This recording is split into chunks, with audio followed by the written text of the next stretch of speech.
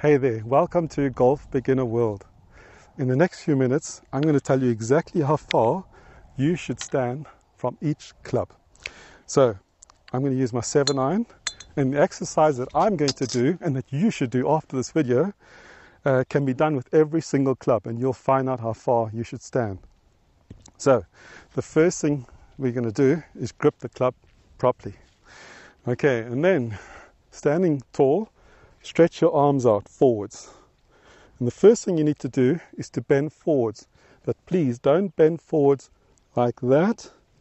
Use your hip joints. So using the hips, I'm bending forwards. And please stop at this point. My hands are now exactly opposite my hips. From here, I allow my hands, arms and club to lower. And the club is now on the ground. The next thing we need to do is do something about the knees. I'm going to bend my knees and I'm going to move my body downwards towards the ground, not backwards, not forwards. Okay, and after I've done that, I'm going to check where my hip joint is. I want it to be exactly over my ankle. Very important for a good turn. And the last thing you need to do is to see if your arms are hanging or not.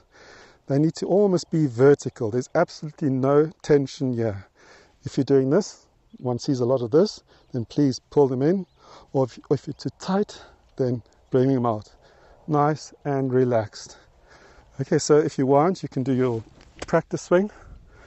You know where your club was on the ground.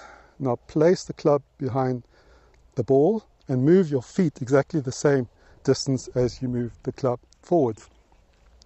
So now the distance to the ball is perfect. Now had I hit that ball with the toe or with the heel, I and you will now know it wasn't because I was standing too close or too far. It was my swing, and I've got to do something in that regard. Hope you enjoyed this video. I think it's very useful and helpful. Have a great day, have a great week, and I'll see you very soon again.